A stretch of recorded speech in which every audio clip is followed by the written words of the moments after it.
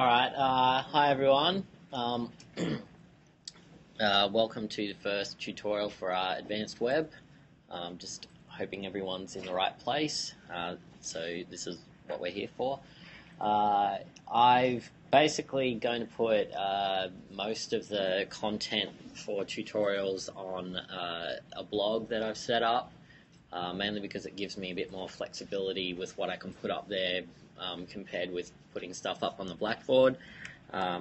So this is the address here if you want to go to that site, and if you want to navigate to KIB216 tutorials in week 2, then you'll find a few different posts basically on what we're going to cover today. So just as a general kind of overview, these first few weeks will be focused on basically helping you complete your first assignment, which will be the creation of your own portfolio WordPress site, with the intention that you sort of use that and continue that on after the end of this subject and after your time at QT. So hopefully it's something that you can continue with perpetually, and that you continue to keep building upon.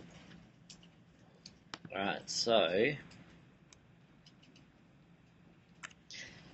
I'll sort of leave it until next week before we start getting into kind of, PHP and WordPress and all that sort of stuff. Today I really want to focus more on some of the processes that you need to go through to set up your web server, look at some of the tools that you can use, talk about your own sort of individual process that you will develop for yourself to go from the very beginning phase to the completion of a web design project. And for the majority of the class, I want to do an exercise basically just to make sure everyone's comfortable with your core HTML and CSS principles. So there's a few posts here. I'm going to sort of go through them in a bit of the reverse order that they're listed in, but I might start with let's start with this post here on web hosting and domain name registration. So short of definitively requiring that you have it, we're going to strongly recommend that you purchase your own external web hosting for this subject, and there's several good reasons for that, which I'll elaborate on later.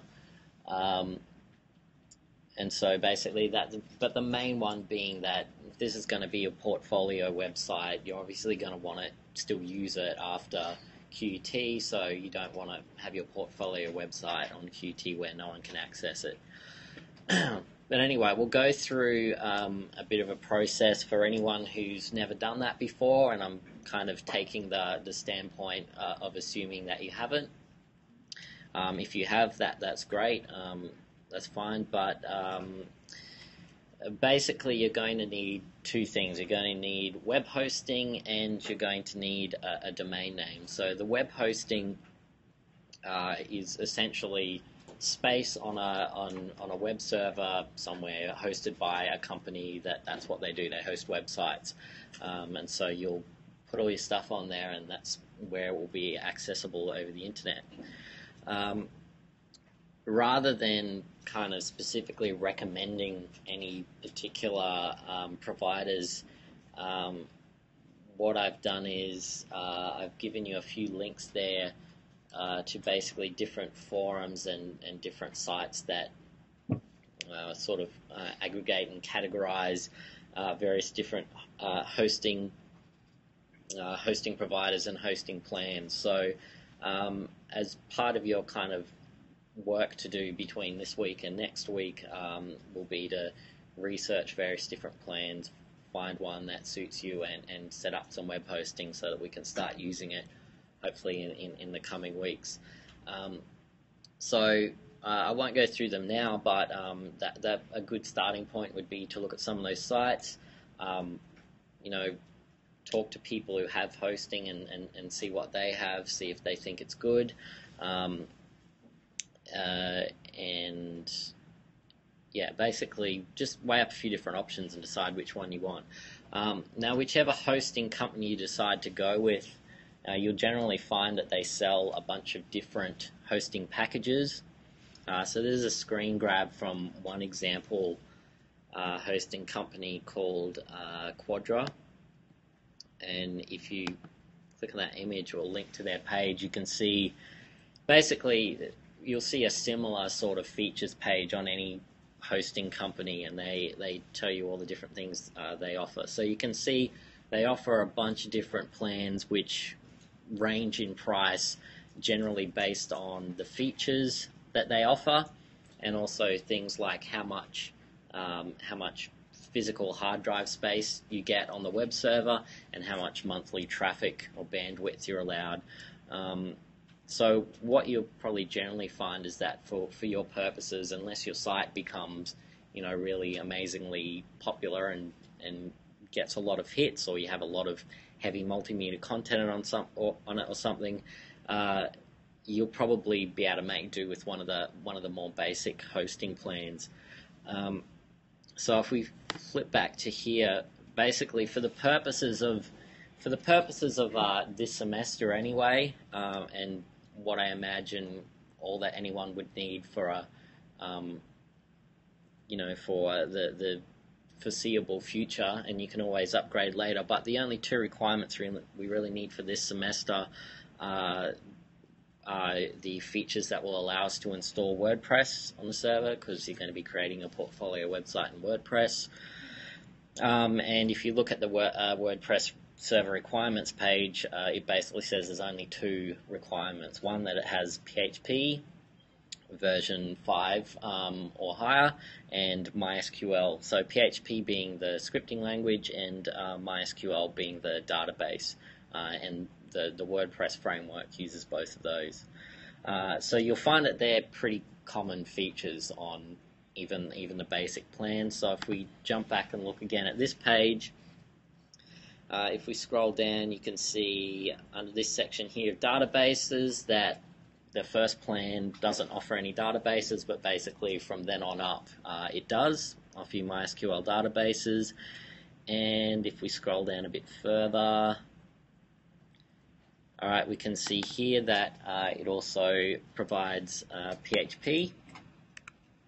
Not for the first plan, but for every plan after that. So if you're going to go with this hosting company, basically you'd want to discount that very first single domain basic plan and look at some of the others. And those features, if they're not, they should generally be listed on the features page of any web hosting company, and if they're not, you should be able to email them and ask about them as well. But they're very, very common features. You shouldn't have any trouble finding a relatively cheap plan that has them. Okay, so after you've kind of done your research and you've decided what hosting package you want, once you purchase the web hosting, you will most likely, or you'll get an email, a setup email that looks something like this, and it contains a whole bunch of information that you need to know in order to log into your web hosting and administer it, set it up, and all this sort of stuff. So you can see it has a control panel account. The control panel is basically a web interface for administering your website, so it allows you to do things like setting up databases and setting up domains and that kind of thing. You get details for logging into your web server via FTP, so that you can upload your files to the website, and any other sort of information that you need to know to administer your account you should get in that email. And for anything else, they should provide you a support email that you can request any sort of help. So that's the web hosting. That's the first part. That gives you space on a web server where you can store your website. The second thing you want is a domain name. So I guess technically you could have a website without a domain name. Every website is actually identified by an IP address. So for example, up here, google.com, you can actually type in that IP address and it will resolve to the Google website. Okay, but obviously the idea of having a domain name is that it's easier to remember than a string of numbers. So you'll most likely want to have that. And basically the purchasing of or the registering of a domain name is going to be, even simpler than setting up web hosting, because, there's only really one feature. It's the fact that they, hold this particular name for your sole use for a period of time. So basically you're going to find that they're much of a muchness. There's not going to be that much difference between them. But one thing you will find is that depending on which domain suffix that you want, you'll probably pay different amounts. And by that I mean, if you want a .com domain, because it's kind of the most popular, you'll probably pay more for a .com domain than a .net domain or a .org domain. So there's all sorts of different ones. You can basically choose whatever you want, but if you follow this link here, you can see a list of all the different internet, what they call top-level domains that you can get. So you can basically, there's nothing to really stop you choosing any top-level domain you want, but you should be aware that each one is designed to have the connotation that your website is a particular type. So, for example, .com is meant to signify a commercial website. .org is meant to signify an organisation. .edu is meant to be an educational organisation. .gov, government, that kind of thing. So some do have restrictions on what you can do, but others just sort of have, this is what they're suggested for. Otherwise, it doesn't really matter what domain extension you get.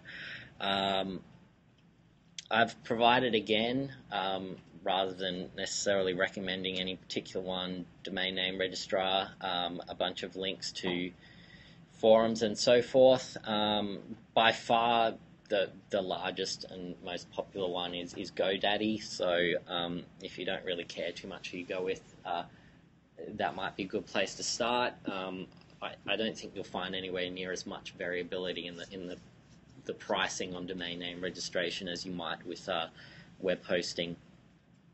One thing to note, though, if you do want to get a .com.au domain, I believe that you're required to have an ABN, Australian Business Number, in order to get that.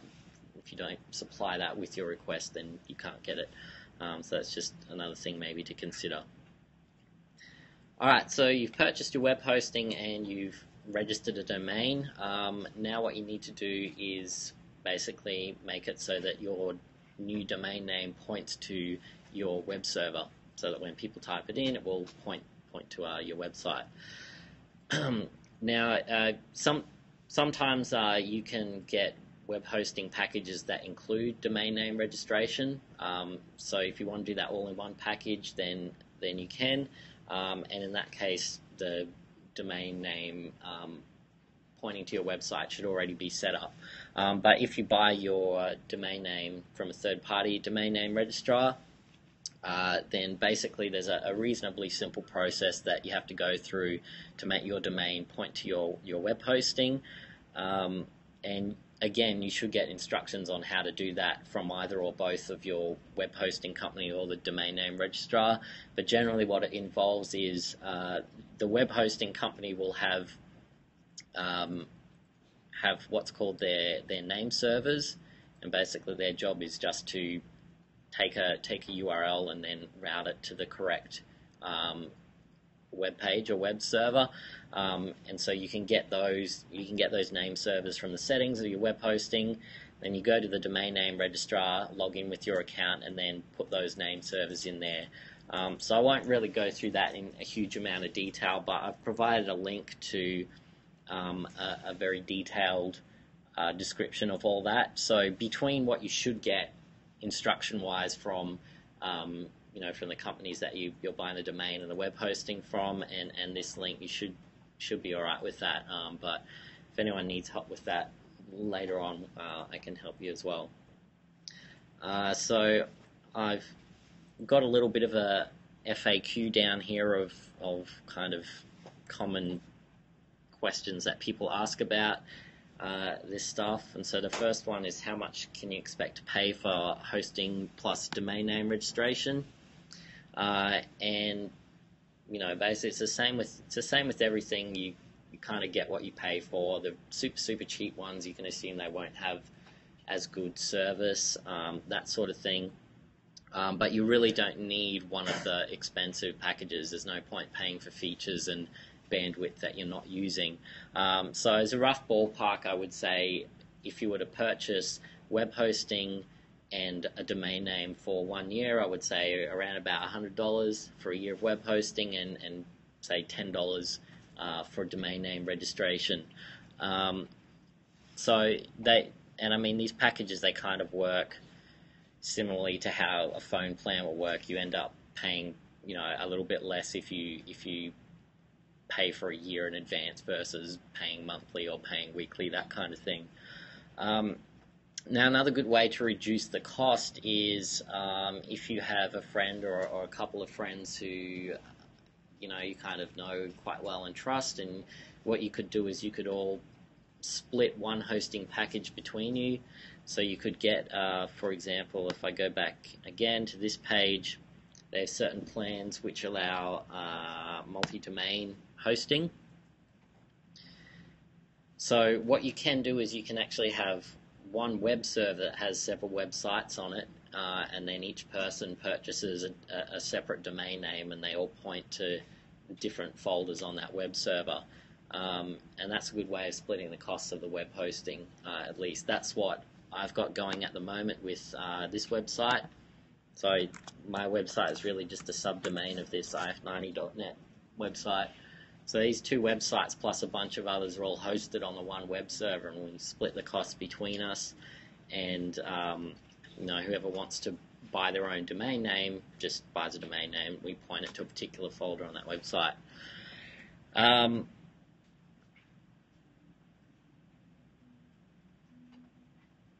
Okay, so that's rough ballpark figure. The other thing I guess to consider if you've got multiple people going in on the one hosting package is that the traffic is going to increase, because if you've got 3 websites and you're going to have 3 times as much traffic, that sort of thing. But generally that's not an issue, and they usually always let you upgrade to a higher package if you need to, if you start using more bandwidth or more hard drive space and so forth.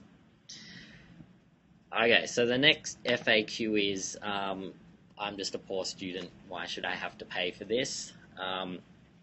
So if you really are totally against paying for this, you can, if you want, use the student server. But as we'll look at in the next question, there's some very good reasons not to do that.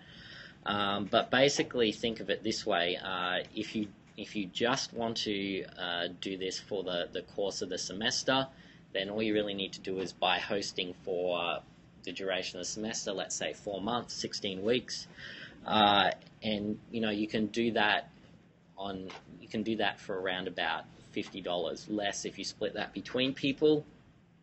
And so that's the equivalent of the cost of a textbook, or less than the cost of a textbook, which we don't require you to buy. So you can kind of think of it as the textbook cost for this this subject.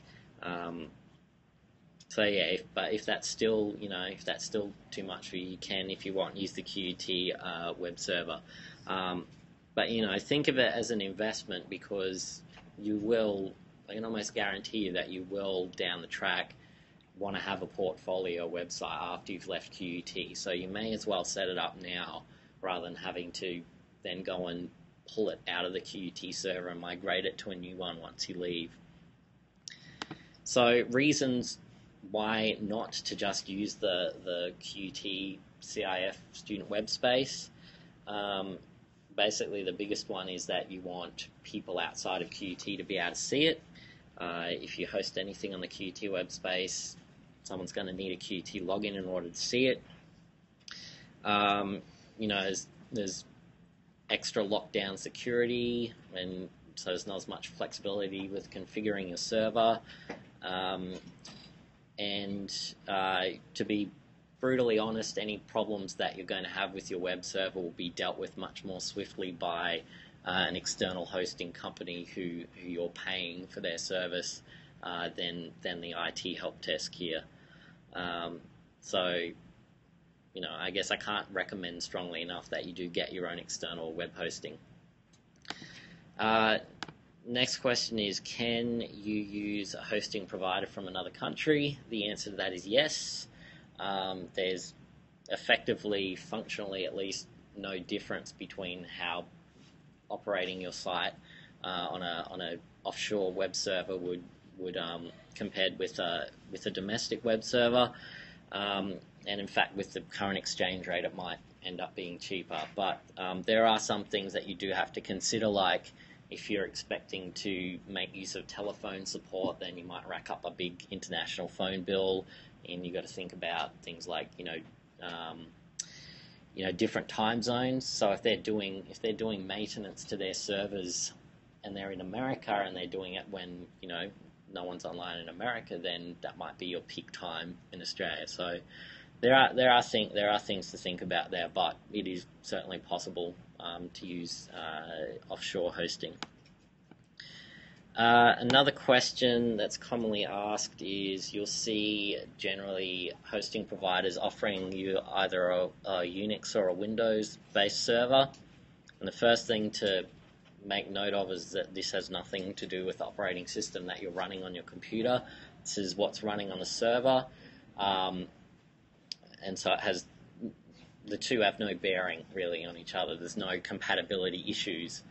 The most common platform is a Unix server. You could probably use either, but unless you specifically want to use or need to use Microsoft technologies like their ASP scripting language or something like that, then your default option is probably going to be the Unix server.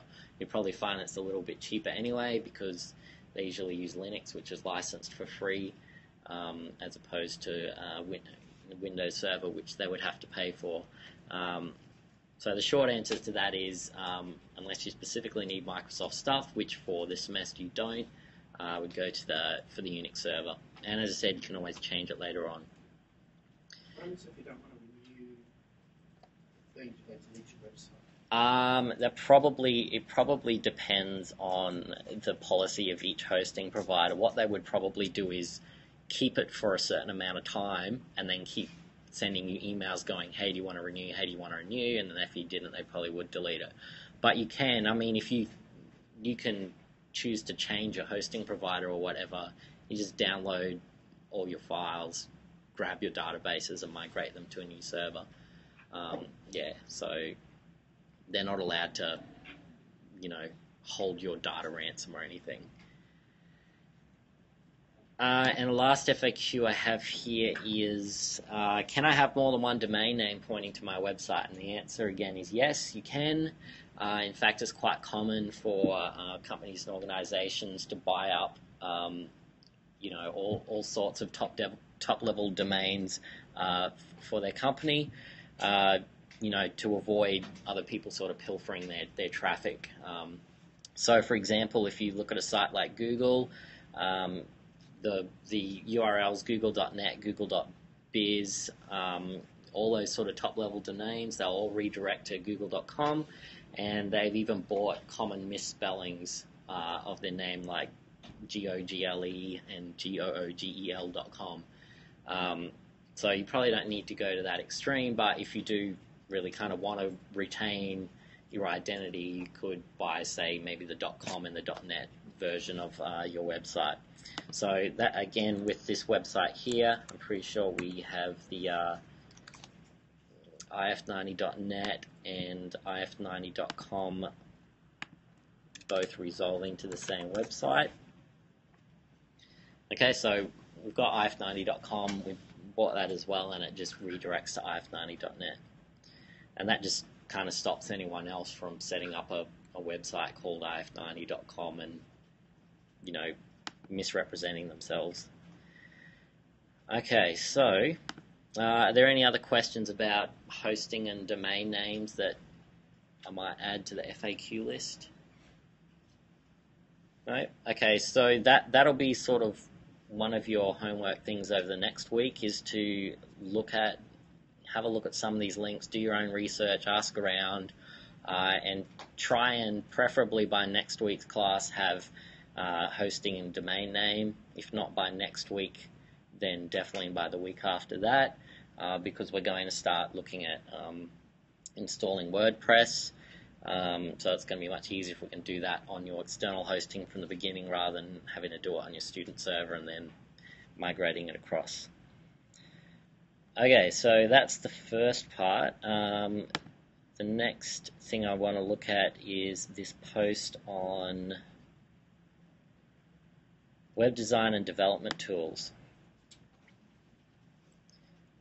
Okay, so again, with this sort of section, I don't necessarily want to impose any specific set of tools or specific set of processes upon you, but what I do want is for everyone to kind of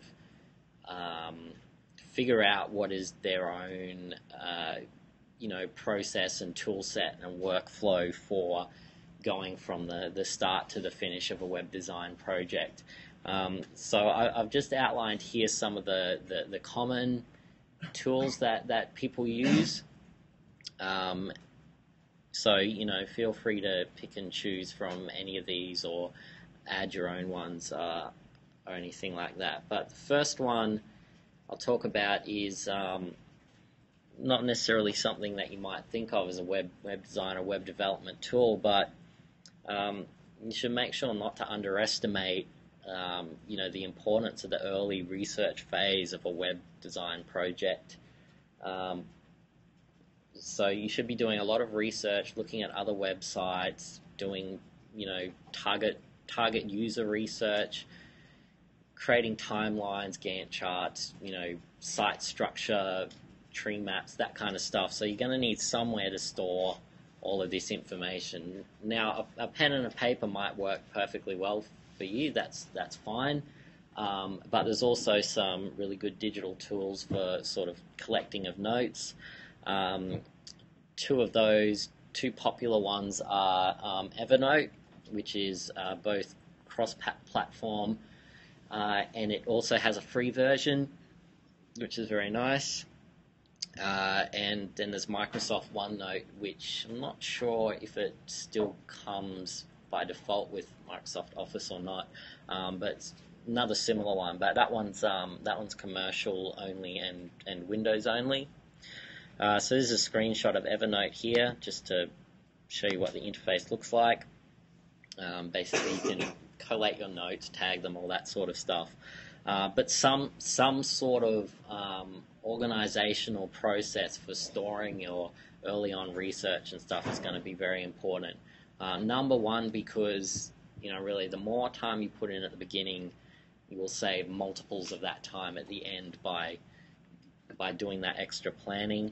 And second of all, as part of your assignment, not only do I want to see your finished portfolio website, but I want to see that you've considered and documented your own workflow, your own process as well.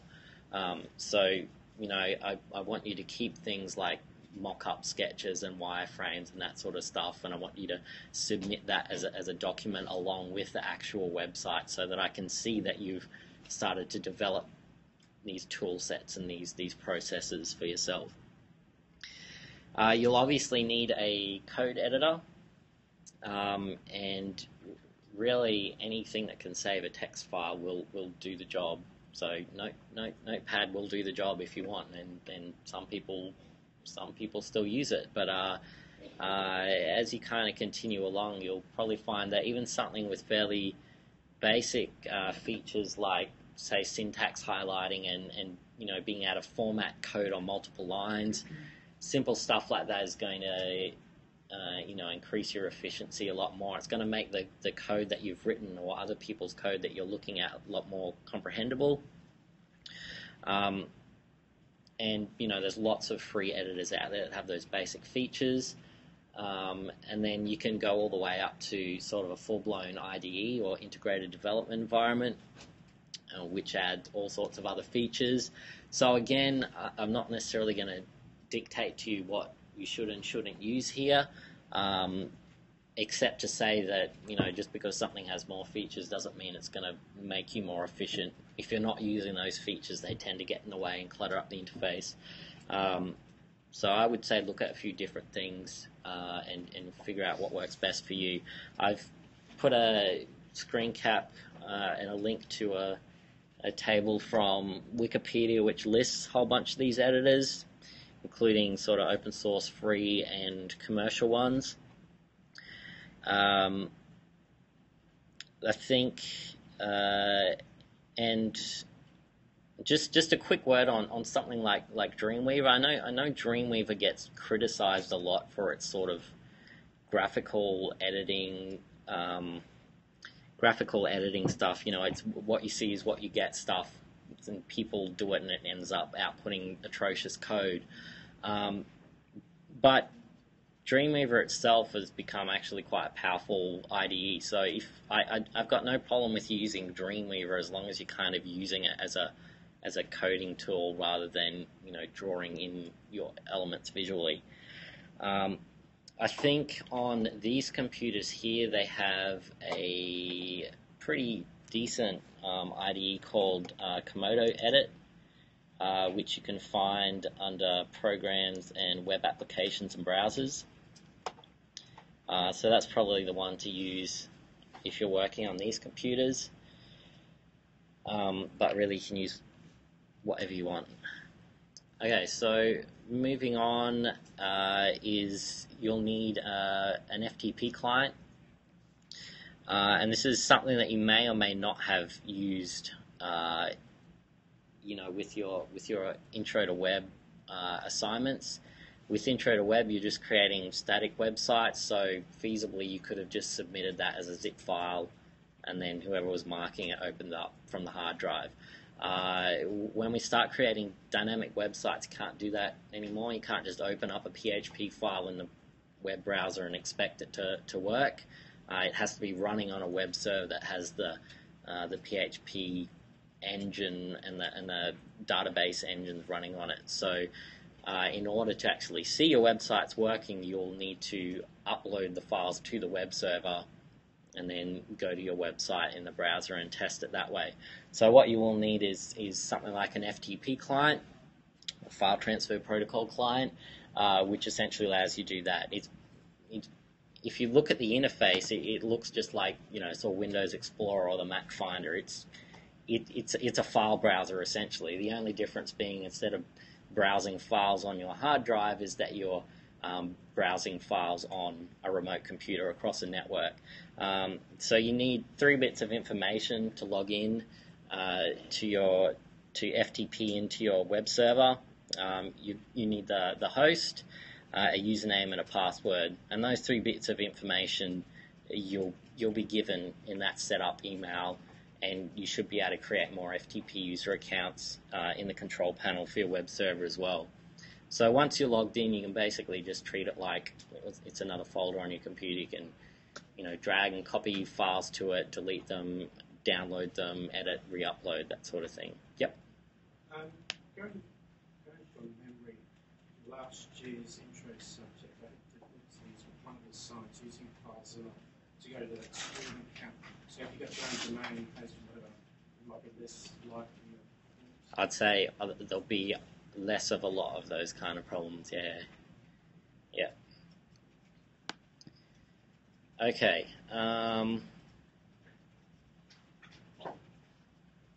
Okay, so that's FTP client. I think on these computers they've got one called, again under the Programs, Web Applications and Browsers, Core FTP Lite. You'll generally find that the interfaces for every FTP program looks very similar. There'll be a place to log in and then file, basically a file browser. But again, it doesn't really matter what you use.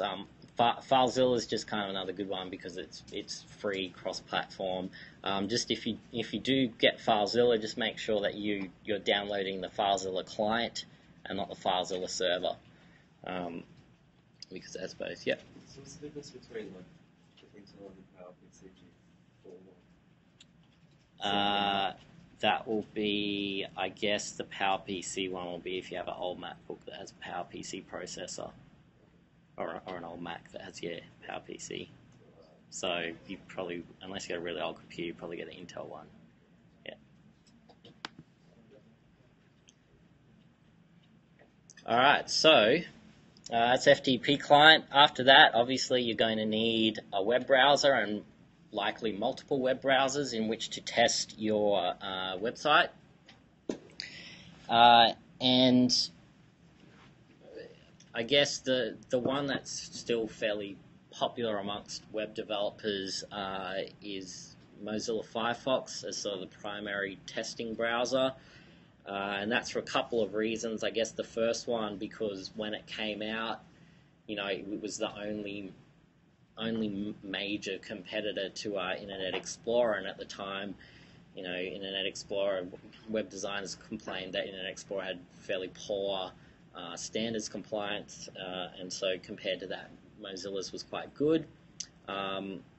There's now a lot more browsers on the market and a lot better quality of standard compliance in all browsers across the board, but I guess Mozilla's kind of retained that, tag as the developer's browser. The other reason being that, or maybe because of that, there's a bunch of quite useful extensions for Firefox that will help you with web design and web development. And the first one of these is possibly the most useful, most powerful tool in your arsenal once you get used to using it. And I can't recommend strongly enough that you get used to using Firebug, because it will honestly increase your productivity unimaginably. I guess Firebug looks like this. You install it as an extension, and what you can do, and I should go over to Firefox so we can see what it looks like. Well, let's say I go to, let's say I look at this. Let's say I look at this web page that I've been working on. Okay, and so what I can do is, while I'm working on it, you'll know from creating static websites that the process of creating a website after you've kind of designed the wireframe and stuff, there's a lot of going back and forth between, you'll type something in the code, save it, look at it in the web browser, need to change something, go back. A lot of back and forth stuff like that. Where Firebug comes in really handy is you can basically shortcut a whole lot of that stuff. So you open up Firebug and it gives you this interface like this, which allows you to inspect all these different elements within the DOM, so the HTML structure, and it also allows you to see the CSS. So I can do things like, if I want to find on this page what this graphical element is referring to, I can right-click it, go inspect element, all right, and it will take me to the part of the HTML where it is. And if I want to, do things like, let's say I want to modify the padding. So this is a common one. Let's say you're trying to figure out your paddings and margins and all that. And quite often you'll go back and forth between your editor and the web browser, 100 times trying to figure out the exact numbers for it. What I can do here is I can change these numbers and see it updated instantly on the website, and so I can play around with these here much quicker until I figure out the exact values that I want, and then once I've figured those out, I can go back to my actual code files or my actual HTML, CSS files, and then input those values. I can do things like turning on and off various different elements, so I can see what happens when I change this list item from displaying inline to displaying in a block. Okay, but the thing to remember is these changes that I'm making are not permanent. Okay, they're not There's no way that this can write back to my HTML files and save this. It's only modifying what I'm seeing in the browser like this. As soon as I refresh anything, okay, it's all going to disappear. But hopefully you can kind of see how that will save you a lot of time going back and forth between your code and refreshing the browser to figure out tiny little things. It's also really useful for things like quite commonly you'll see some inexplicable gap between two elements and you can't figure out why it's there. And most commonly that's because there's some element like a heading that's got, sort of the browser's giving it a default margin, a default padding. So again, I can use this. I can use Firebug to basically, let's say, look at this heading 1 up here, and if I just get rid of the margin 0 I had on it, all right, I can see if I hover over, these colors actually have meaning. Basically, the blue part represents the element itself. The yellow part represents the margin, and if I add padding, that should show up too. Okay, and the purple part represents the padding. So I can see very visually exactly the physical space that it's taking up. So it's no longer so confusing that even though it only looks like it's taking up this much space, it's actually taking up more space because of that invisible margin and padding. It's particularly useful for things like this where the browser will, if you don't specify it directly, the browser will apply its own margin and padding, often on things like lists and headings and that sort of thing. And so it can be frustrating trying to identify where all that stuff's not lining up. So that again is what it's really useful for. You could go to this layout tab and it'll give you, these kind of exact metrics of saying, yep, that element is 385 pixels wide by 40 pixels tall, has 10 pixels of padding, and it's got 21 pixels of margin. And then, there's heaps and heaps of other really powerful features. The console, when we start getting into doing some JavaScript stuff, will be really useful for us. And you can add other extensions to it as well. Like I've added this page speed extension, which will analyze the performance of the page, although it won't work right now because I haven't uploaded anywhere. Basically, there's a whole lot of functionality in there, and really the best way for you to understand what it can do is just to install it and play around with it. So I strongly recommend for the sort of HTML, CSS exercise that we're going to do today that you install it for that and use that as part of the process of doing that exercise just to get used to it. The only other extension really worth a mention is the Web Developer Toolbar, which is actually available for Firefox and Chrome now. And there's a bit of crossover functionality between it and Firebug. And again, the best way for you to figure out what it does is just to go to the website, look at the videos, install it. Yep. Is there a Firebug equivalent for Chrome? Yep, sorry, I should have said that too. Now, so good question. Firebug equivalent for other browsers, basically based on the success and the popularity of Firebug, pretty much all the other browsers now have a similar thing built in. So Chrome, which I'm in now, yes, I can do the same thing. Go inspect element, right, and I have a very similar thing.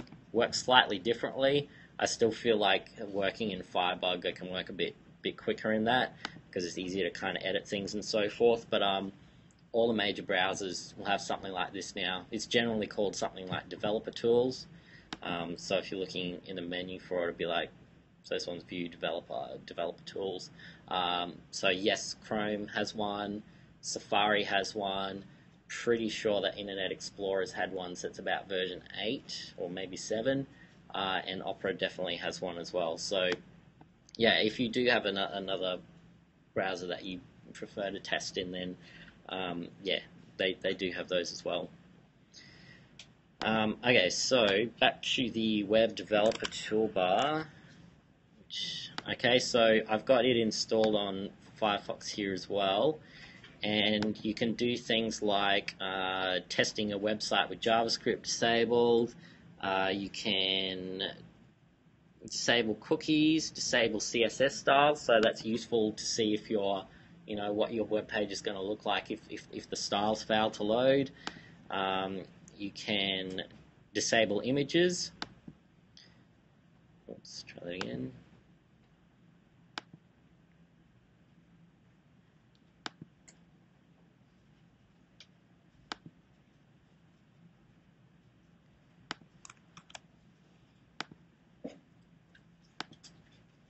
Yeah, I'm not sure why that's working, but you can disable the images. You can do things like displaying the alt attributes, all this other sort of stuff.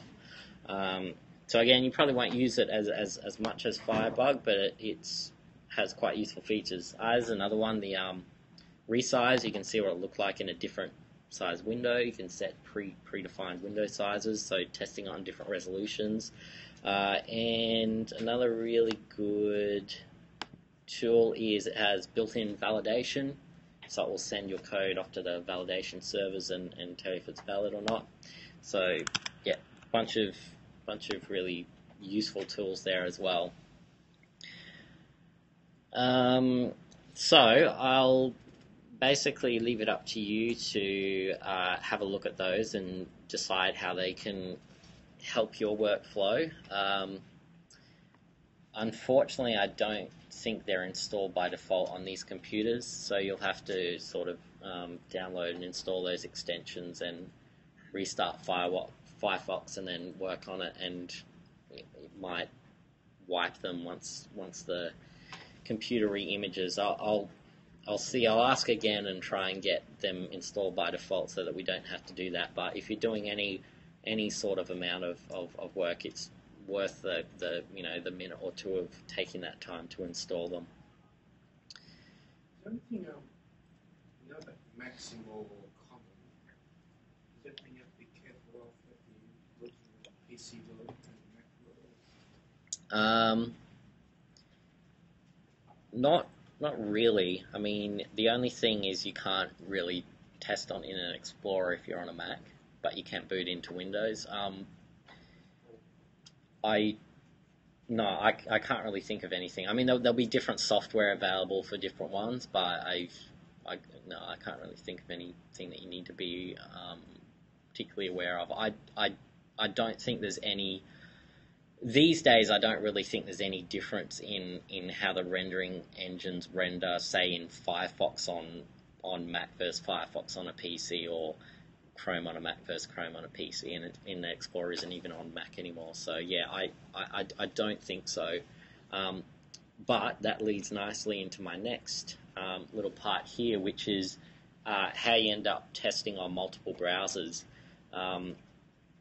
So when it comes to testing on multiple browsers, I know there's varying schools of thought on, you should test on absolutely everything, blah blah blah. Really, it's unfeasible that you're going to test on every browser, every version, on every platform. Especially now that there's all these mobile browsers, you're not going to go out and buy 200 different phones to test on all these different browsers, and even 2 decades worth of versions of different desktop browsers.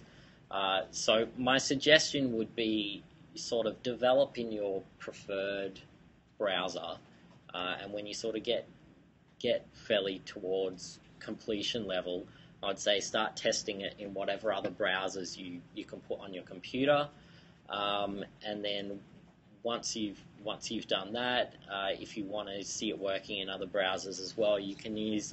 There's a couple of services that you can use, which will allow you to see how your website will look in various different other browsers. There's this one here called Browser Shots,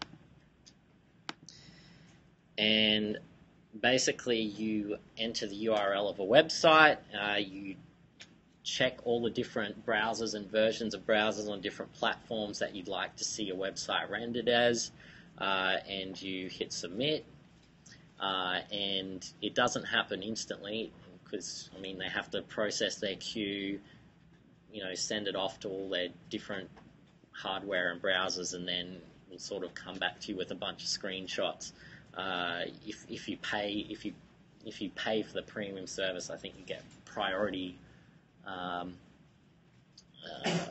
priority service. But either way, this is not something that happens instantly. So this is something I would leave sort of towards the endish of your development period. Once you've got it working on your main browsers that you're testing on your computer. And when it comes to which browsers you're going to target, that's really something that you should include in your initial research.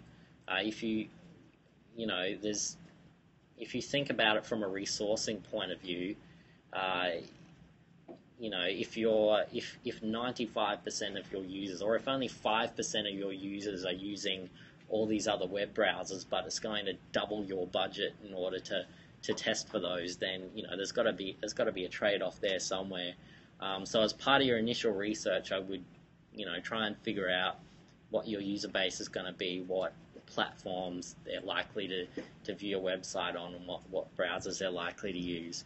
And then you test as much as time and resources and all that sort of stuff will allow. This is another one, Adobe Browser Labs, which is a bit newer than Browser Shots, but does essentially the same thing, just that I think it requires an account, but it's still free. Again, it's by no means instantaneous, but the nice thing about this one is what it does is you can get back all the images and it will overlay them in sort of like an onion skin kind of view. So even if there's very subtle differences between how your website renders on different browsers, you can see it quite easily if they're overlaid like that. So I'll let you look through that, but as I said, it's probably something that will come towards the end of your development cycle. Okay, and I guess one thing I forgot to add to this, which I should, is basically any tools for compiling your documentation at the end, whether that's as a Word document or whether you set up another blog like a Tumblr or something to document your process.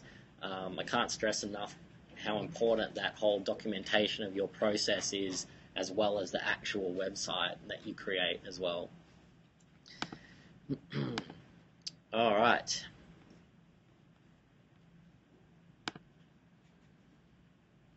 Okay, so for the rest of the class, based on the other classes, we probably will actually need the whole rest of the tutorial to probably do this the HTML and CSS exercise. So I'll let you go through that, but I'll just mention, in case you do finish it, what you can move on to. So we will do the HTML CSS exercise, but after that, whether you get to this in class today or whether you do it throughout the course of the next week, I want you to start thinking about your web design process. So I've got a post here.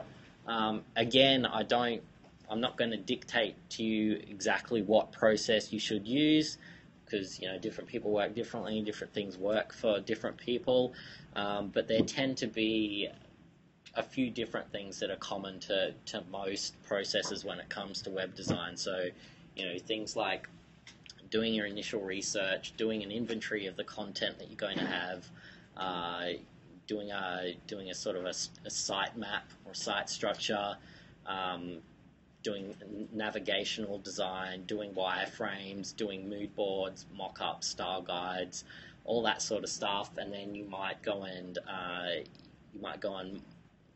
take those mock-ups and then do them as static pages, and then you might take those and then convert them into a WordPress template, and basically continue the development cycle like that. I mean, that's probably the sort of way I would approach it, and it's probably a lot of that is probably the way that most people approach it. But again, whatever kind of works for you, but I just want to make sure that you are developing and documenting your process, your workflows, and your tool sets. So if making a Gantt chart really helps you organize and control your time, then do that. whatever it takes. But I would suggest having a look at least these articles and maybe some others, and seeing what other people do, and then starting to identify for this project. So treating this first assignment as your web design project, by sort of next week having in your head how you're going to attack this as a process, how much time you're going to, and when you're going to spend it on the research, when you're going to do the visual design, and then the development and testing and so forth. And keep in mind when you're doing this sort of timeline things as well that there's going to be stuff that you're not going to be able to very accurately estimate how much time it's going to take. So there'll be some things that you're much sure of, but the things that you aren't, you should leave more time than you think you might need. So I'll get you to look at that either after you've done the HTML exercise or throughout the week. And I've also provided just a link here as one of the first things that you're probably going to want to do is go and have a look at a whole bunch of other portfolio websites and critique them and see what works and see what doesn't work. So I've given you a few links of sort of collections of portfolio website designs, and so have a look at these, do your own research as well, but don't just passively look at them and kind of critique them for yourself, to say, okay, if that's good, why is it good? Why is it a good functional portfolio website? Or equally, if it's not, why is it not? And make sure to keep in mind, especially when it comes to the type of portfolio that you're going to create, that the context of the type of work that you do is going to be very important when thinking about the interface that you're going to design for your portfolio website. Okay, so look at these websites and look at, say, the portfolio of a photographer and think if that interface is necessarily going to suit the portfolio of a person who's purely a coder or something like that. Okay, so think very much in the context of what's going to be the content of your own portfolio. Okay, so on to the HTML and CSS core principles review. Basically, I want to get you to do this exercise as a way of either making sure that you're comfortable with sort of those core fundamental static HTML and CSS skills, okay, because they're still going to be very much relevant to the work that we're going to be doing, creating a WordPress theme. And the thing that I see so much of that that I really wish I didn't, was that people come up with these really beautiful visual designs, but they're then unable to translate it into sort of the markup and the code and that. So I've sort of created I basically want you to create one static HTML page with a bunch of different stuff that's aimed to test yourself to see if you can. It's mainly about laying stuff out on the page. So I'm not too concerned about making this look pretty or anything, but I just want to make sure that you can use your HTML and your CSS skills to create a page that meets these specifications. Yeah. Last year when we did this subject, there was only HTML 3 or 4. Mm-hmm. This is talking about 5. Yeah, we need to know about 5. I don't really mind if you use HTML4 or whatever. In fact, you can use the HTML5 doc type and just write HTML4. There are some new elements to HTML5 that you can look into if you want, but really I don't mind. If you're more comfortable writing HTML4, then that's fine. Oh, I have no knowledge of HTML5. I know it's a Yeah. word. Well, it's basically HTML4 minus a bunch of the bad elements that we didn't use anyway, plus a couple of new things. So it's if you were to look at the code, it would look hardly any different at all. It's mainly the doc type declaration that's different. So I'm happy for you to do HTML4 or whatever you want. XHTML? Yeah, HTML4 or XHTML. Yeah, there's slight differences. It's just they're all very much the same. It's just it's just slight differences, like how you close off tags and so forth. So I really don't mind which version of HTML you use, as long as if you're using HTML or if you're using HTML4 or XHTML, I just suggest that you use a strict doc type, so that when you're validating it, making sure that you're not using any of the bad stuff. So an HTML5 or an HTML4 or an XHTML1 web page, I don't mind. And basically, I want it to have the following things. I want it to be a center-aligned layout. Doesn't mean I want all the text to be centered, but I want sort of the margins on the left and right of the page. I want the content sitting in the middle.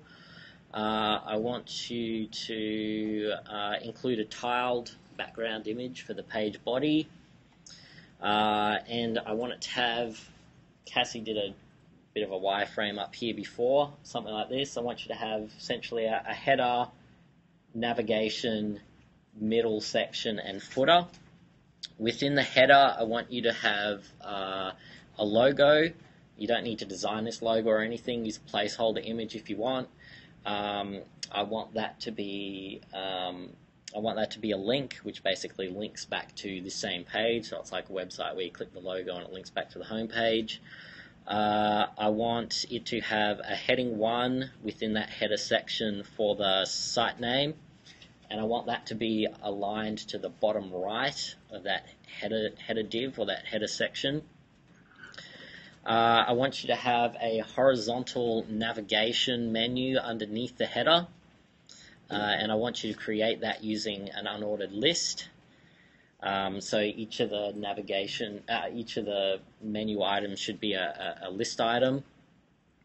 And with that, I want you to include visually different hover and active states. So hover states, when I hover over each one with the mouse, I want it to visually change as some visual feedback. And I also want one of these links to basically have an active class to show that it's the current page that I'm on. Now these links here, you don't need to go and create those other pages, okay? They can just be links to nothing. You just do href equals hash. Okay, so that's the navigation. Then you'll have basically your content section or your middle section. Within here, I want you to have basically 3 columns. I want you to have a left sidebar, a right sidebar, and a middle section for some content. Within the left sidebar, I want you to have a submenu, which is a vertical menu. Again, using list items for the menu items. In the right sidebar, I want you to just have some sort of secondary content. I don't mind what that is. Text is okay. Yeah, text. And for any of the text, if you just want to use a lorem ipsum generator or anything, that's fine as well. I'm only really concerned about your ability to lay out stuff on the page. In this main content section, I want you to have a heading 2 for that article title. Then I want you to have some paragraphs of text. As I said, just use lorem ipsum if you want. I've got a link there to a lorem ipsum generator. Okay, now somewhere amongst these paragraphs, I want you to include one left-aligned image and one right-aligned image. So this is something I see a lot of, is a content section where it doesn't use all of the available space, and everything's just kind of down the left. And it's usually because people haven't been able to figure out how they can use all of that screen space. So that's what I want: one left-aligned image, one right-aligned image. And I want you to do that alignment with CSS. I don't want to see any deprecated HTML elements like the align attribute. Okay, for one of those images, I want it to be a thumbnail which links to a large version of that image. And for at least one of those images, I want it not just to be the image, but I want it to also be an image with a caption underneath it. So you need to think about how you're going to add sort of container divs around these elements in order to space those things out. Yep. You mean link to a different page, not a whole group? For the thumbnail. I mean, if it's a large image, get a thumbnail version and then link that to the full-size picture. Full-size picture on a different page. Oh, it doesn't have to be on a different page. It can just be the image file. Oh, right. Yeah.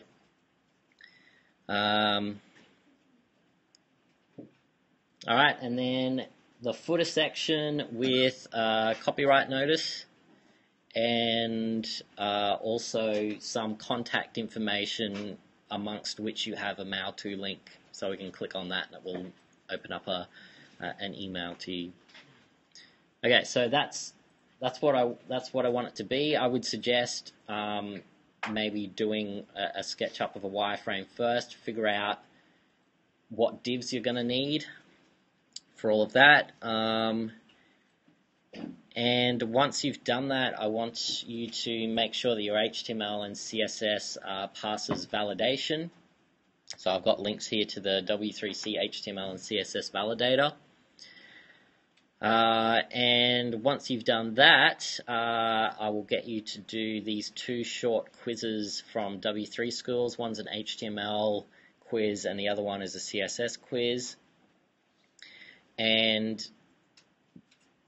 basically, I want you to do this exercise, and I want you to do it from scratch. So no starting with a Dreamweaver template or CSS layout generators or that.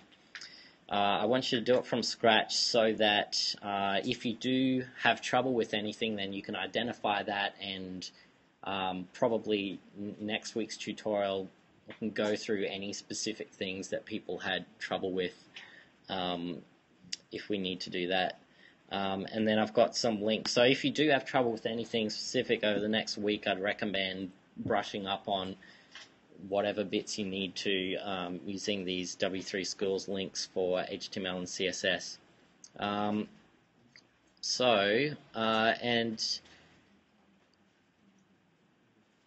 I want you to make sure that you apply all the sort of best practices that you learnt in Intro to Web. Okay, so that means things like separation of structure and style. So I want to see your all the style information in CSS. I want it in a external CSS file, which is linked to your HTML file. Don't want to see any inline styles unless they're absolutely necessary. Definitely no tables for layouts. I want you to use semantically meaningful markup, so call your class names and your ID names things like, left sidebar, right sidebar, content rather than div1, div2, div3. And I want you to make sure that you resize your images in Photoshop, not putting a huge image in the page and then sizing it down with HTML or CSS, and things like including alt attributes for your images. And as I said, this will be good exercise to practice using those extensions like Firebug as well, so I'd highly recommend that.